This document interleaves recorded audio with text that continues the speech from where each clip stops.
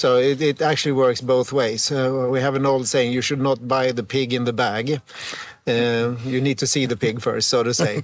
But that goes both for the student and the company and the student. So the student can try to work with the company and see if it's a nice place to work, and the company can test the student to see if it's a person that not only can do things but also fits into the team.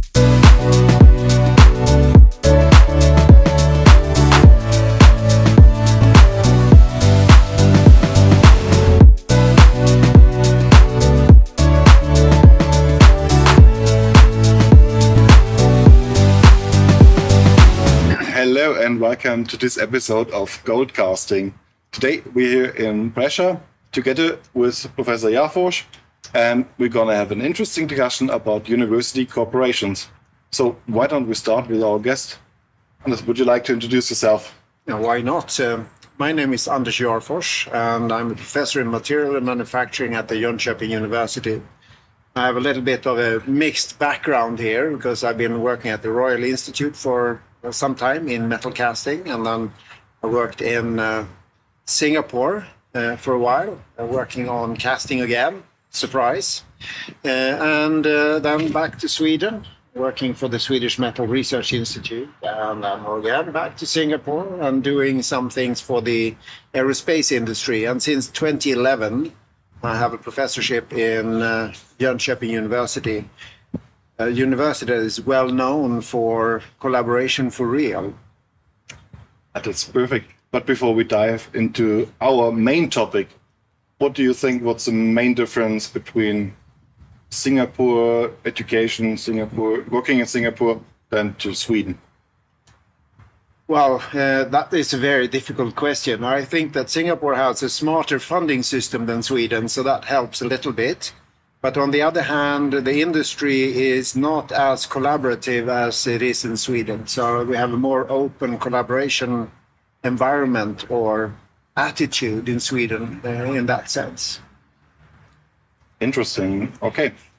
But our topic today is how to make money with university corporations. So could you start with explaining how the university corporations work with a company, approaches the university with a certain topic? Well, first of all, the process is quite simple. We take money and make knowledge, and you take knowledge and make money, and that's the circle, so to say. But typically in Sweden, the Swedish innovation system, we have a base funding for activities from, not really a base funding, but you can apply under competitive terms for funding, and the requirement is that more than 50% must be in terms of cash or contribution in kind from the industry. And this is sort of the scene which is set in Sweden, and that means that either I come with an idea and speak to the companies, or the companies come to me and suggest that we should do something together. And in the beginning, it's often me coming out to the companies and then talking to them, get to know them, and suggest that maybe we get a collaboration funded. And after a while, like with Comtech here, we've been collaborating for quite some time. Then the flux is quite both ways, so to say. It's open doors, and we find things to work with. Two questions now. First of all, what is the meaning of in kind? How can I contribute? And the second question is, how long does this process take? From idea to you actually have a result that you can make some kind of brochure and start banging doors and start to sell to make some money? Well, the answer to the last question is, oh God, it takes too long. And this is naturally because the idea, from idea to implementation, is often much longer than you think. But once the idea is there, the return is much bigger than you can think as well. So that's one part. But the whole idea of collaborating is critical.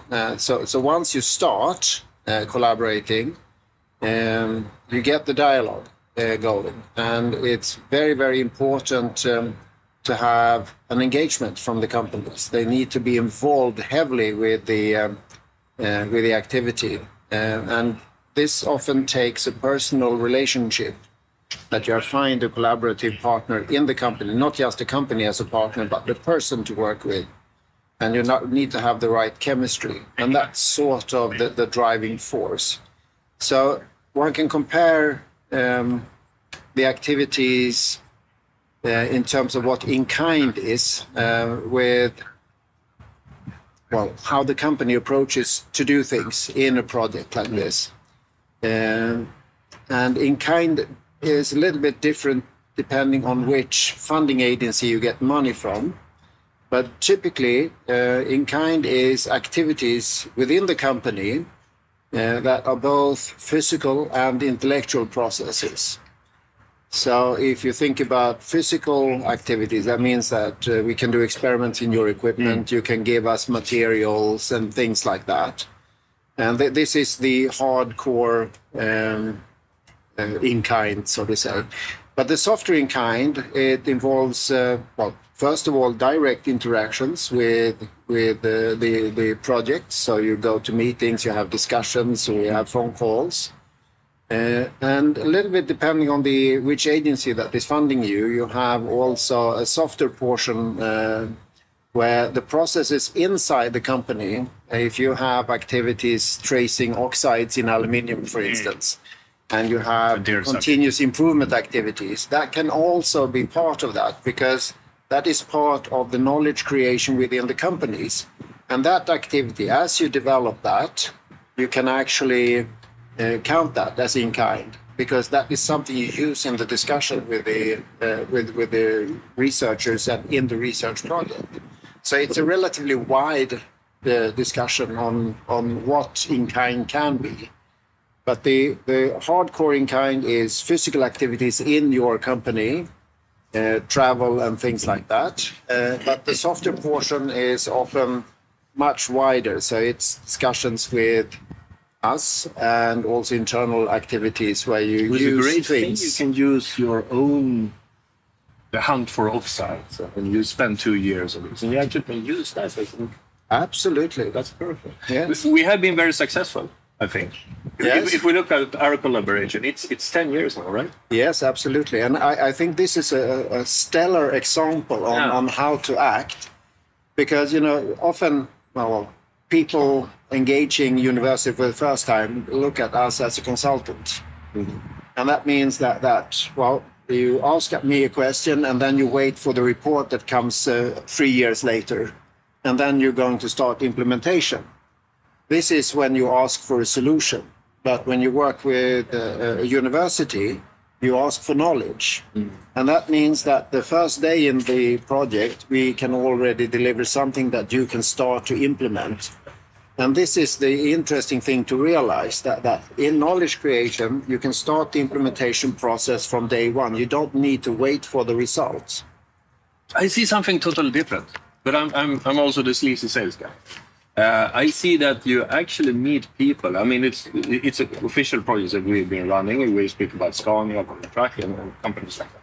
And the interesting thing is that they kind of start to share what design challenges they see 3-4 years. Mm. And that is also because of, number one, if you have the right project, you can steer a little bit towards it. So you have an offer for the market, because they're not that usual.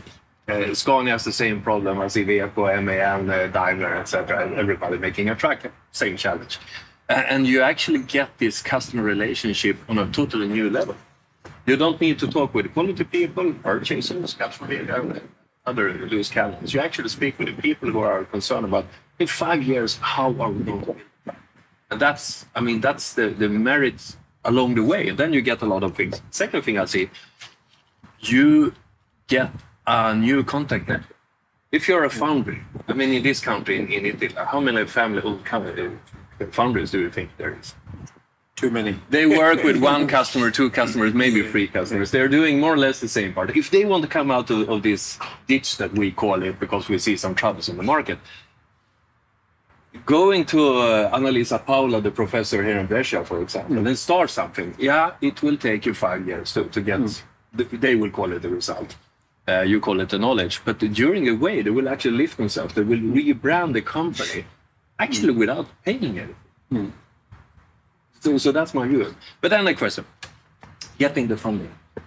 You know, in Sweden, there are two ways. Go to a university, or there are people that are even more sleazy than I am that offers the help to get the European grant for whatever. You always fail with those consultants, but we have been very successful. So here comes the question, how to be successful to get a project grant? Oh God, if I really had the answer to that one, I would give it to you, but not in public. It will probably cost me something. Yeah, no, but this is really a process, because it's a little bit like Eurojackpot. It depends on what type of evaluators you get and such. But there are some fundamental basics. The first thing is that you need to have a consortium that is,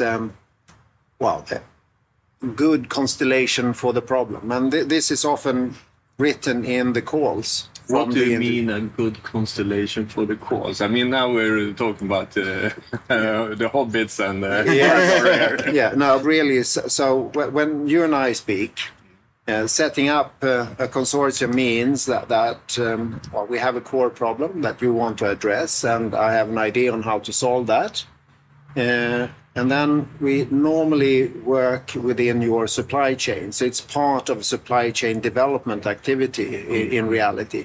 And having a credible consortium for the problem, that means there would need to be the right parties to address that problem in your supply chain. That is step number one.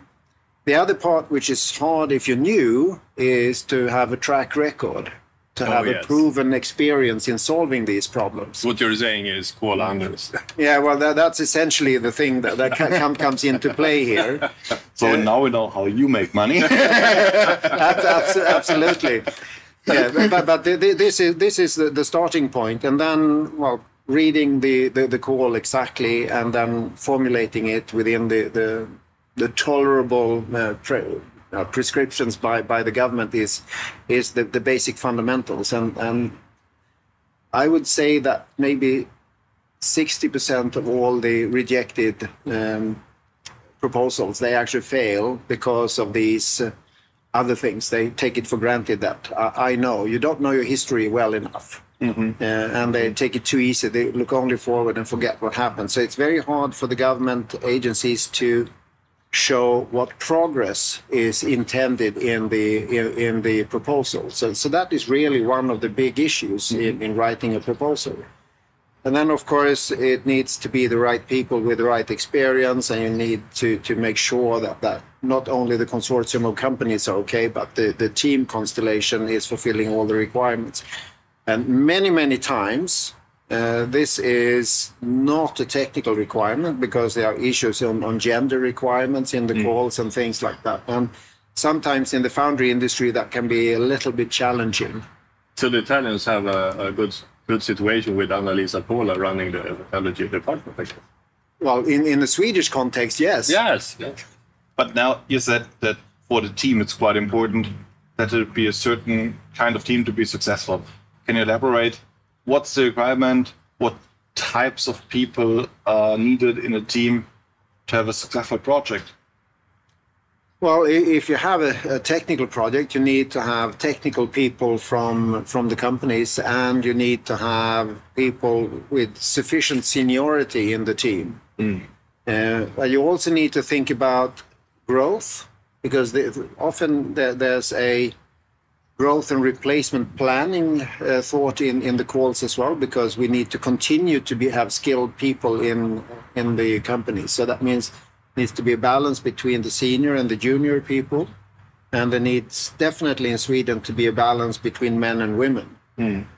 But I think that in general, in order to have a good solution to a problem, you need to have a diversified team, so you get all the perspectives and all the different ideas. And that means it's not only gender, which, for at least from my perspective, which is important, it's race, religion, and all these other geographical differences, because the requirement in Italy are not the same thing as the requirement in Sweden. So this is definitely something. But if I'm setting the scene here, our theory in this pod is that high pressure die casting has been quite successful from 1960 871 somewhere where it really took off, and then you have a straight line up to Dieselgate, and then we see some problems. We see also the development of EVs.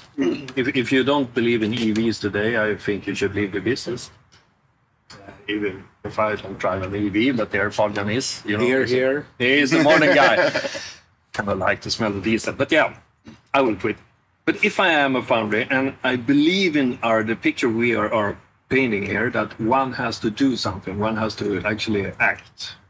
We understand that this is a 3 to 5 year journey. We understand that we will get some benefits along the way in marketing and branding, new contacts, etc.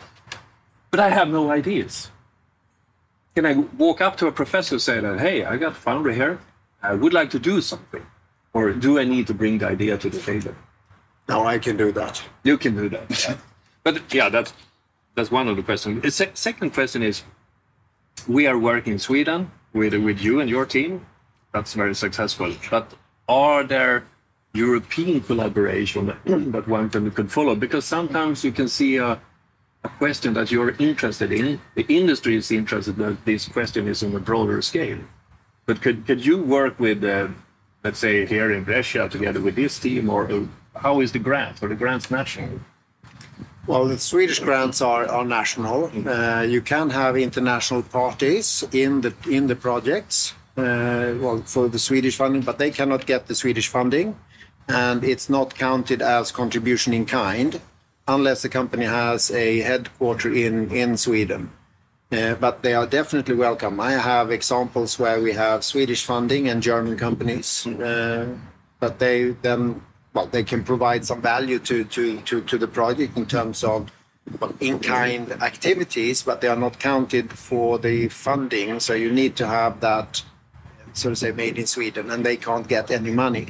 But in terms of business, this is something that if you're developing something and they are an end user, that means that as an end user, you can get benefits already to work with your supply chain. So the benefit is direct, but it's not counted from the funding agency standpoint. You can tag along. All right. So, as to sum it up, you need to find a university within your country to get funding for your project, but you can bring outside parties of your supply chain to it. So basically, you can have a common project with your companies deliver to you, or you can take your customers and say, hey, we want to improve our project or our product, and then sell it to our common OEM. Is that how it works? Yeah, more or less. It's like any business process. I would like to kill one thing. Again, when you speak about development, you end up in a discussion about grants directly. And when you discuss this, especially around Eurogas, a pub, a bar in Germany, there's always a bunch of guys that think that if you're doing it with the right way, with the right professor, you can get loaded with money. I would like to kill this, because according to me, this is not a way to get money. This is a way to get results, branding, contacts, internal, external, and so forth. But do you see many gold diggers approaching and thinking that, yeah, if we get 8 million kronas for this, I got 2 million in my pocket? Oh, I'm looking at you. No. Well, I haven't seen any yet. I've been doing this for 50 years. I'm terribly sorry for that. No, but not really. I haven't seen any gold digging in my business. It's actually much more difficult. Yes, my life is a little bit as a priest. You know, I promise a better future if you listen to me. But you have a pretty strong charge, I would say, in Jönköping. How many PhDs do you have and doctors working? Oh God, I had lost count. But it's 20 something, right? No, it's probably something in that order of magnitude. But now, how many are working in semi-solid? Almost all of them. Oh. I think that it's maybe 60% of those. I'm getting a little bit surprised. We're here in the conference about semi-solid, and I learned things that we apparently are doing in our own workshop. I saw on the PowerPoints yesterday that I had absolutely no idea. Coming back to it, I think, again, being this Lisa sales guy here, but the results, the knowledge, all that is super good. But if you're a small foundry, what you lack in is the perspective. You have a forecast to your dear customer that tells you what to cast within 12, maybe 24 months if you're lucky. But you walk into a room with your customers and they actually start to discuss what they need in the future, 3, 5, 10 years from now. And if you're the owner of this foundry, this is highly relevant. Because if you're doing like, I don't know, diesel engine parts, I love diesel engines, and they tell you that, yeah, the only thing we're interested in is electrical trucks. You know one thing, they will not spend a single krona, a single euro on the development of these parts. You will be hanging around with old parts in an old assortment that no one is interested in. And where will this place you? But in the same time, they will tell you, ooh, we're looking for this kind of alloys, this kind of applications, this is the way it looks. You can match this, okay, what kind of die casting machines do I have? I got 700 tons, they're looking at 2,000 tons. Maybe I need to make an investment or de-invest or whatever I need to do. That's one thing. The second thing is, I'm going to be rude to some listeners now, but because many companies are small, they're family run, they have 4 to 8 die casting machines, and they are living with a lot of thinkings. This is the way to design an ingate, overflow, a vacuum channel, and this is how we do it. Instead of simulation, they run the thumb, and the tooling. And all of a sudden, you enter a room where people actually know something. They have done research. They know about metal speeds and blah, blah, blah, blah, blah, blah, blah, blah, blah. And they're killing your ghosts, probably. You will get a totally different knowledge. And the Chinese have a wording, when is the best time to plant a tree? And it's today or 20 years ago. So why do you wait? It's better to actually approach the university and start a discussion. Do you have an idea? I don't have an idea, but the dear professor might have a couple of good ideas. Okay, who's interested in that idea? Well, that's customer A, B, C, D, E. Ooh, let's go. Yeah, we get to peek over the fence for many companies, so we have an idea on where trends are going, actually, and that's a good part of being a neutral party in a discussion like this. So you get basically insider knowledge with your customers or with your whole supply chain by entering such projects. Yes, but you can't share the information because there are contracts and things like that. But no, but you mean if you get them within your project group? Yes, well, both current and previous. Of course, what's inside my head, I can use that, but I can't share the detailed information. But what I have seen and the experience that comes with working with somebody that has been in many different houses, I know something about what's in those houses, and that I can use to interpret how to solve new problems. And this is really one of the benefits. But as you say, also, the whole part of having a project like this is to provide an arena for peeking over the fence and talking to the other parties, not on an executive level, but on a strategic level. And it's interesting that's strategic, because I think, please correct me if I'm wrong, that for a project with the university, that you have to plan like 3, 5, 6 years ahead. What is coming to us? Where do we get the knowledge? Many companies that don't engage properly with university, they are looking at what can we do with the university that is good to have but not necessary or not critical. And the closer you come to the component, the more critical it is, and often the more close at heart it's necessary for the company to keep that knowledge, because that's how you make money and make a difference. But somewhere in between good to have and absolutely critical to have, there's a huge scale where you can engage the university.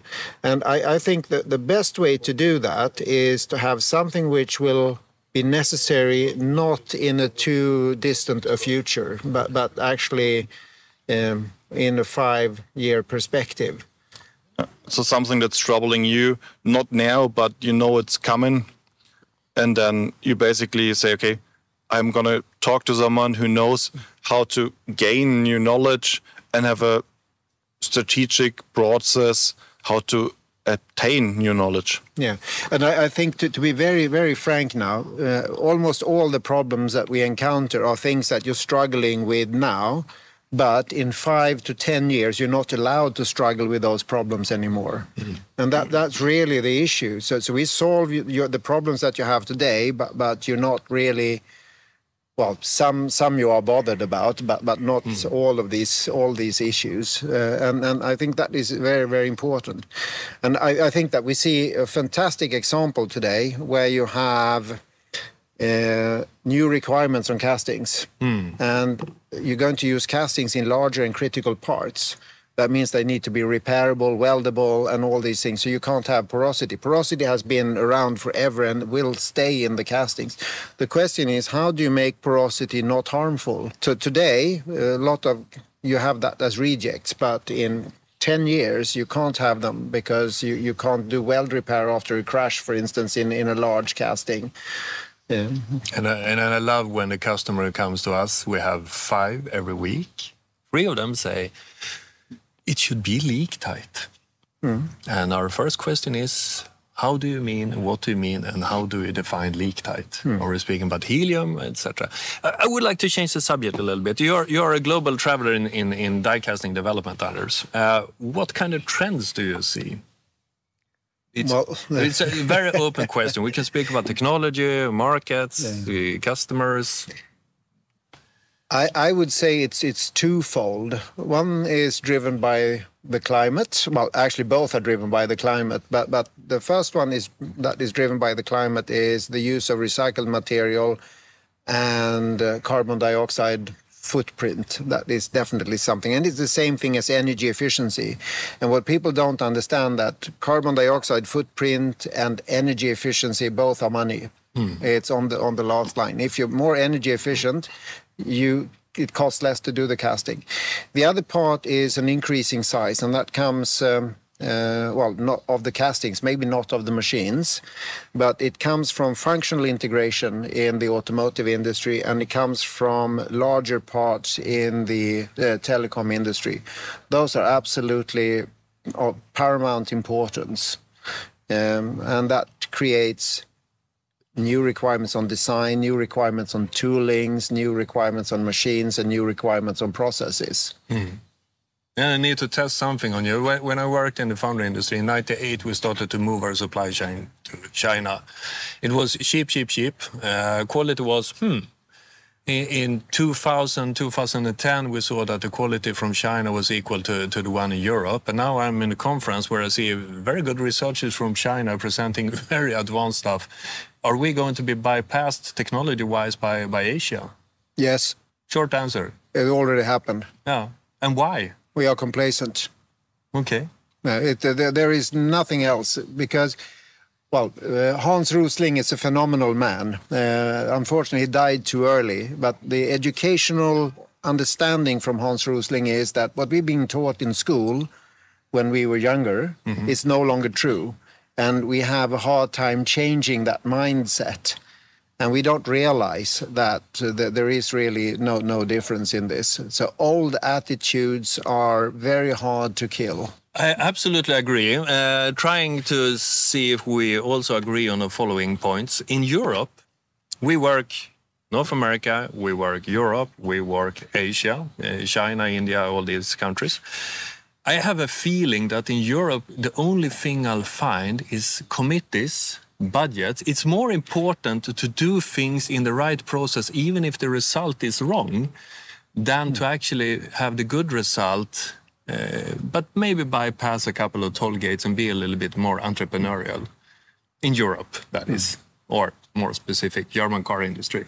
Is this something you recognize? Yes. Absolutely, because I've been living and working in Asia, and what I know is that the Asian businesses are much more impatient than the European businesses. So they may get it 80% right, and then for the next round of toolings, they correct the mistakes in the first round, so to say. In Europe, it's do the right thing right the first time right. Even if you're too late. Even if you're too late, yes. So it's basically waiting around because in Europe we know it anyway, and then we do it perfect the first time.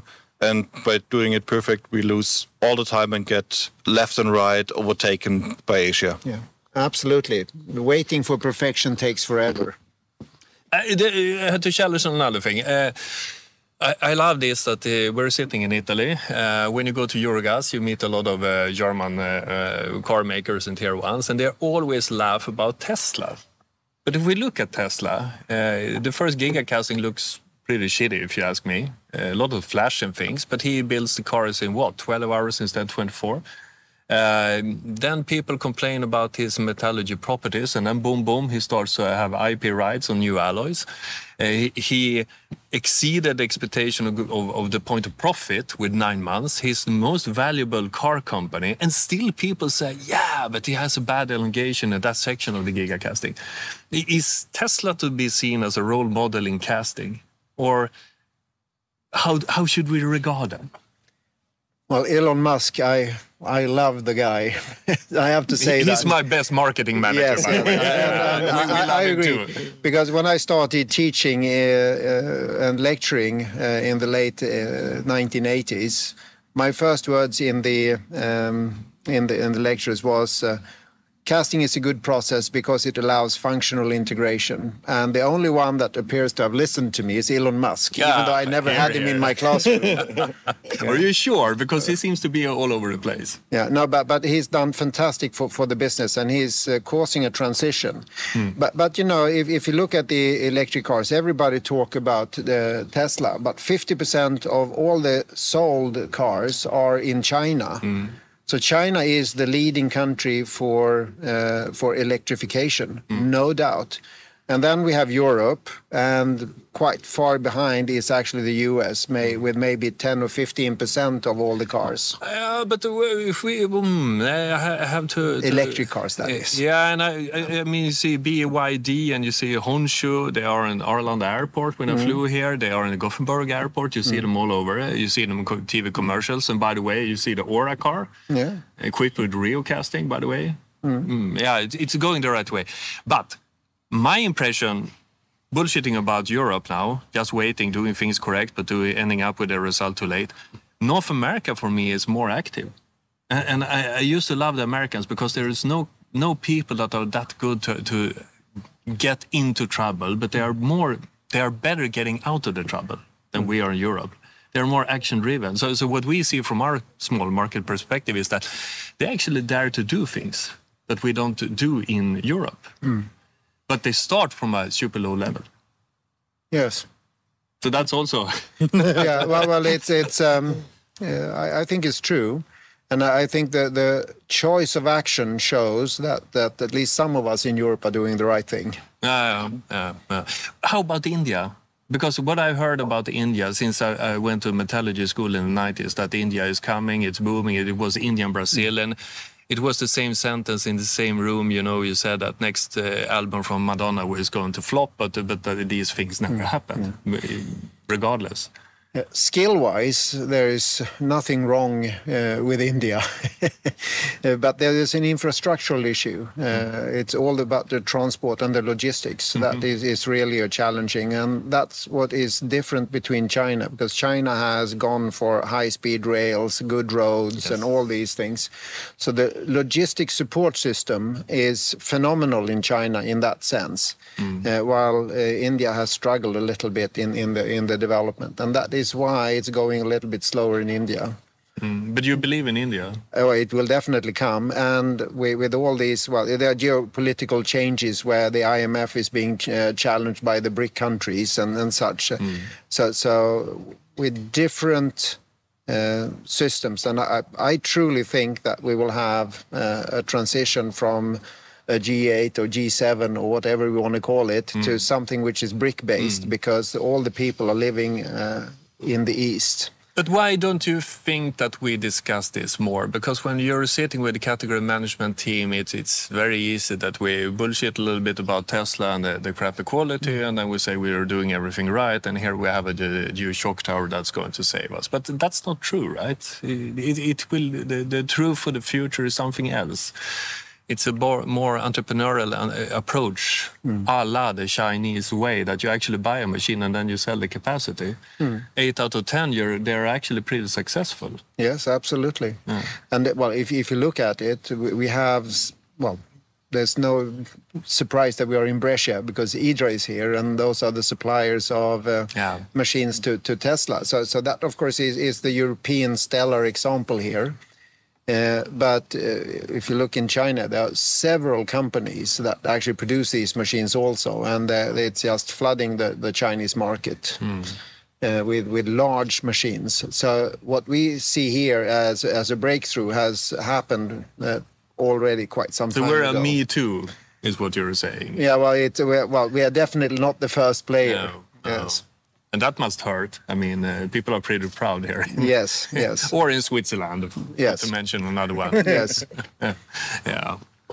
It was a really interesting discussion, especially seeing it on a global scale and circling back to our main story. When you're just a small foundry somewhere within Europe, what is the main advantage with working at a university? Is it more like knowledge, or is it more like getting access to skilled people? Well, as we have seen, the purpose of a university is essentially to create new knowledge and then transfer that to the society's best interest, so to say.